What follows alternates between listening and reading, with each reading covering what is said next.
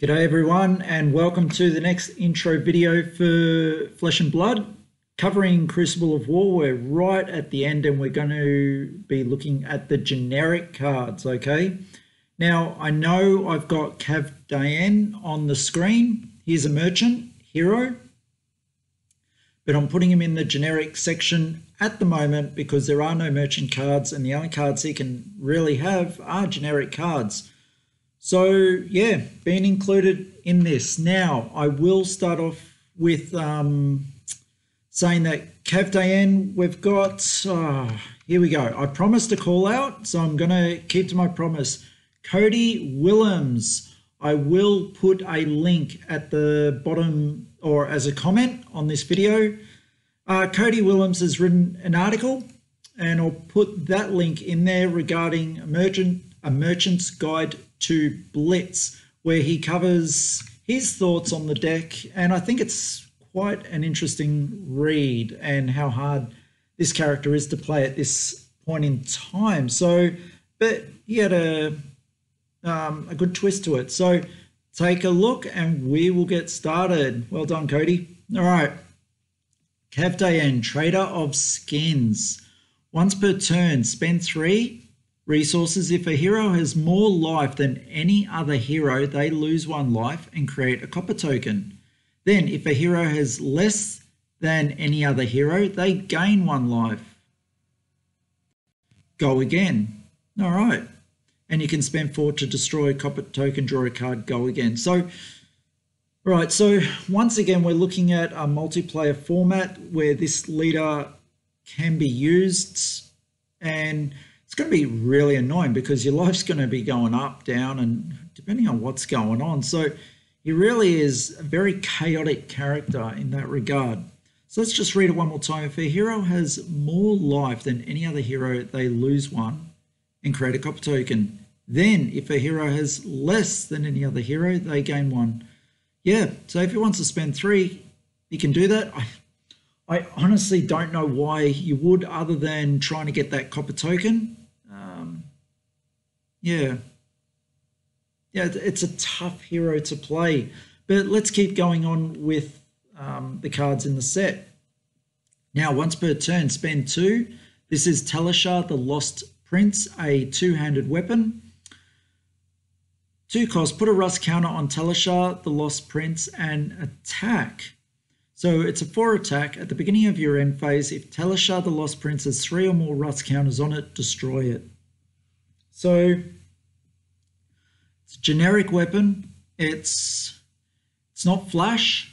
You know, you've got pretty much 3 hits with it before it goes. So if you're looking at 12 damage, that's pretty good. But it's a weapon that does get destroyed. 2 costs, but anyone can use it. So it really throws it into that arena for someone like Cav Diane or any other future leaders potentially in Monarch when the set comes out can use. 4 damage for 2. Look, I'm not the biggest fan of this. I'd love to be proven incorrect with some decks that use it and make it really effective. Cody had it included in Cav Diane, so take a look at what he had to write about that as well. Gambler's Gloves. Whenever a hero, meaning yourself or any other hero, rolls a 6-sided dice, you may destroy Gambler's Gloves. If you do, that hero re-rolls the dice. Okay, so it is a majestic card. Pretty cool card. It is 0 defense. If you're playing it to stuff up other players, you're going to be using it against Brute. And that's really about it, unless I'm missing something else. For Brute, I think this is a fantastic card. They are going to be taking the gauntlets away, though, for this. But you know what? It could be worth it. When I've played Brute and had to roll those dice and kept rolling low numbers, I wish I had a reroll. And a reroll could be very effective in this game, especially when you need that extra turn, or the extra action. So Gambler's Gloves, very nice card. Get it in Cold Fall if you can while it's still there. Yeah, no, very nice. Right, Coax a Commotion. All right. If Coax a Commotion hits, choose any number All right, so you can choose as many as you want of these. Now, it is a 0 cost card doing 4 damage, 2 defense, and 1 pitch. Each hero creates a quicken token. Each hero draws a card, and each hero gains 1 life. So you get to choose between those things. Me, look, this is a majestic card. I think few people like it, and it looks brilliant as a foil. I don't like it myself. I really am against using cards. They belong in the game, but I'm against using cards that in any way benefit an opponent, regardless of what they give me. Like, it would have to be something special for me to get a bonus and be able to use it more effectively than my opponent. But each hero gains a quicken token, so we're giving most heroes go again. Like, I don't want to give anyone go again. Like, that's crazy. Each hero draws a card. I don't want my opponent with an extra card, especially on defense. And each hero gains a life. I'm trying to get their life down. Why? As much as I need life, I don't think that 1 life to me is so important that it gives them 1 life, because it's just so much harder. Very rare, I would think, to use this card. I don't like it at all. I'm happy for my opponent to use it against me. No doubt I'm going to be proven wrong in the future when this is used effectively against me. But as it stands right now, I don't like it. I can't see a use for using it. No, great for my collection and in foil, but no, I don't want to use it. All right, Gorganian Tome. This card has shot well up there in regards to cost. People are looking for the foils. You can only use 1 in a deck. It's legendary. Comes under a mythic slot, but it's got the skill of legendary. You may only have 1 tome in your deck, or Gorganian Tome in your deck. Draw X cards where X is 1 plus the number of Gorganian tomes in all graveyards. Go again. 0 cost, no defense, no attack. I'm on the same boat with Coaxer Commotion. I do not like this card. If I'm using it, yeah, it replaces itself. So what? You know, if it wasn't in my deck, I would have picked up another card. I'm throwing it out to draw a card. Like, it's not doing anything for me. You know what? Oh, I might be wrong in this regard because it's got go again. It's a generic action, and people like Kano and Viserai can use it effectively. But I really hate the fact of playing this and knowing that my opponent can play 1 and get a 1-up on me. Yeah, I might be able to do that on them. Re-looking at this card with the go again and generic action, and it's a 0 cost. Yeah, I can see where it's used with Kano and Viserai. Maybe in my sideboard when I come against those type of characters and they're trying to do their normal non-attack actions, I can maybe throw this out and get a 1-up on them. But I would hate to be stuck with this card in hand, especially late game, with no defense and being on the defense, having drawn it up in my defensive step, and my opponent is attacking me. Like, oh my goodness. I don't know. Double-edged sword with this one, guys, for me. But it's got a high price mark and a lot of people are after it. So I'm thinking I'm going to be wrong in this respect. But yeah, all right. Put it in the comments, people. And that moves into the next card, which I think is amazing. And I could be proven wrong on this one as well. But this is a 0 cost, 3 pitch. I love it already. It's got no defense, which hurts. It's got no attack either. I wish it had defense. This is a generic instant though, so take that in note, instant. Attack action cards can't gain attack from their own effects or the effects of attack reaction cards this turn. Now you can see why I love this card so much, because I play Ninja. It's a 0 cost, 3 pitch, coming up against my worst matchup being Warrior. Smack this down. Big smile on my face and watch them pass the turn. Yeah, good. Especially Dorinthia with her sword. Against Kasai, not as much, but yeah, no, I love this card. You know, usable against so many decks. Usable against Guardian. Can't gain own effects and the effects of attack reaction cards this turn. Yeah, I just like it. Full stop. Even against another ninja player, like stopping them from getting any pluses. Yeah, from their own effects. Attack action cards can't gain things from their own card effects. I'd hate for this card to be played against me, and I'm hoping that a lot of decks can't find the room to run this card. But I think it's an amazing card. I believe I've got 3 foils, so I'm happy with that. Yeah, great card. Now, looking at the rest of the cards coming up, there's a few very influential cards actually and some reprints. So let's keep going. Promise of Plenty. This is our first tricolor card of the generics. Now, if Promise of Plenty hits a hero who doesn't have a card in their arsenal, puts the top card of their deck face down into their arsenal. If Promise of Plenty is played from arsenal, it gains Go Again. All right, so you're giving your opponent an arsenal card.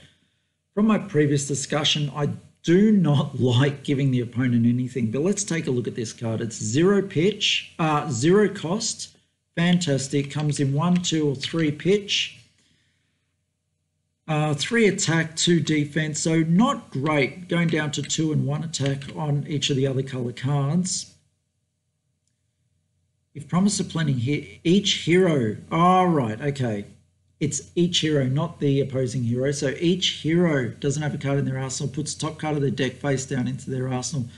Fantastic card. No, I do like it. If Promise of Plenty is played from arsenal, it gains Go Again. So if you're able to play this from arsenal, Go Again, you're able to grab another card, look at it. Could be a defense reaction, could be an attack reaction, could be an attack action or an instant. Throw it down here. You can still be using it in your turn. If it's a defense reaction, you've got one in there. You're drawing 4 cards for your defense. Great card. No, I like it. I wish it could be higher attack strength, but I like it. I like it a lot. And for a person like Kev Dayen, I think it's definitely a major card at the moment for his games to be using. Would you use it at 1 if Promise of Plenty hits? So it's got a hit. So you want to be at 3, and you probably want some reactions taking place in regards to that. Speaking of attack reactions, lunging press in foil in a rare slot. Target attack card gains +1. Fantastic. I'm really glad they did the reprints from the Ira cards here, because I was tired of people asking me for the Ira cards just so they could get certain cards out. They were there for new players, but there were really good cards in that deck that people wanted and needed, especially for their top tier decks. So yeah, no, I'm really glad about this reprint. 2 defense, yeah, but it is what it is. It's a 0 cost, 3 pitch. Love the card. 2 defense. You just deal with it. +1 on the attack. Great. Springboard Somersault. 2 pitch, 0 cost. Love it. If it's played from your arsenal, gain +2. So it's 2 defense. If it's in your arsenal and you use it, you gain 4 defense. Great card. A lot of people have been using it as a generic card. Fits in every deck. All right, cash in. Oh my goodness. Warrior has been made even better, if you can believe it, due to this card. Spoils of War, giving him the copper tokens. And then this card. Cost 4. It's a 2 pitch, 2 defense. So it's pretty good in that respect that it defends. I wouldn't expect it to have. Generic action with Go Again, mind you.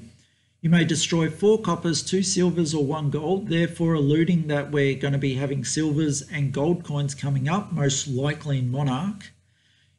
All right, so destroy those coins and you control... All right, you may destroy 4 coppers, 2 silvers, or 1 gold you control rather than pay cash-in's cost. So you don't even need to pay the cost of cash-in, being 4, normally 2 card pitch. Draw 2 cards, amazing card, and Go Again. This is crazy. Warrior has been made so good with this card, with its potential. It's also a generic action, so people like Kano and Viserai can get a lot of their other abilities off. Kano is instants and Viserai is other, creating rune chants just by playing a card like this. And it's got Go Again. It's an amazing card in a rare slot. You need this in foil, people. And I expect the cash-in cost for foil to remain high, go high, remain high, especially as a first edition print. Get it while it's still there before they go to unlimited, for sure. All right, let's move on. Reinforce the line, the next of our tricolour cards. Target defending attack action gains +4 defense. Oh no. So this is 0 cost as well. Amazing card. Generic instant. Doesn't have a defensive value itself, but you've got an attack action card in your hand that you play for a defense and it gets +4. Amazing card. Guardian players are crying at the moment looking at this card. Yeah, they might use it, but it's going to be used against them. Yellow and blue are +3, +2 as well. Look, as a blue with a 3 pitch, 0 cost, and +2 on the shield, I see this highly used as well. It's a fantastic card. And you know what the crap thing about it is? Warrior uses it as well. Oh, wow. Can you imagine Warrior running around with this with their +2 as an instant? That's, yeah. Could you imagine that? So target defending attack action card gains +2. So it is an instant. Target defending attack action card. So I need to get clarification on that once you move to the defense reaction step, whether you play this card and your attack reaction card actually gets the plus on it from before, thereby not needing to play defense reaction. That's an interesting question. Right after this video, I'm going to throw it up. So the question will probably be online well in advance of this video coming up. So take a look on the boards. Right, Brutal Assault. Now, Brutal Assault, it's just base, terrible, nasty damage. Pay 2 for 6 damage, 3 defense. Wow. Whew. When you need that big attack, yeah, I like it. And look at that. Boom, reinforce the line. Even a blue reinforce the line with this. You're still defending for 5. No, yeah, 5. Doing 6 attack, that's crazy. 6, 5, and 4 attack. Pretty good cards. All right, we've seen another reprint of Cracked Bauble. This time you can get it in foil. A lot of people after it. There's been the Quicken tokens have been reprinted in foil as well under a common slot. So very good. When you play an attack action card or attack with a weapon, destroy Quicken, then the attack gains Go Again. You don't need Flock of the Featherwalkers anymore because you've got Coax of Commotion that can be making this. Spores of War creates your copper token. So there's a token itself with a standard Flesh and Blood backing. Action, spend 4, destroy copper, draw a card, Go Again. So once again, people, generic cards really defining the meta. I don't care what people say about generic cards being, you know, less than and a secondary thought. For me, I think generic cards really form the basis of the style of decks as well as the top tier decks as well. Like without the generic cards, we wouldn't see the decks that we see at the moment. And I think they've opened up a whole new vast format of play. And I'm really excited for the game at this point. I'm just loving all the cards, and I really want to see what happens with the merchant class later on and whether Kevdain gets further support, maybe an adult version. That would be very interesting. All right, people, that is it. Thank you for your time. That's the end of the Crucible of War series, probably the end of the intro series. I'm yet to decide on that. There are other videos that I need to compile to continue with the Flesh and Blood series. So yeah, thank you for your time today, and yeah, see you on the next video. See you all.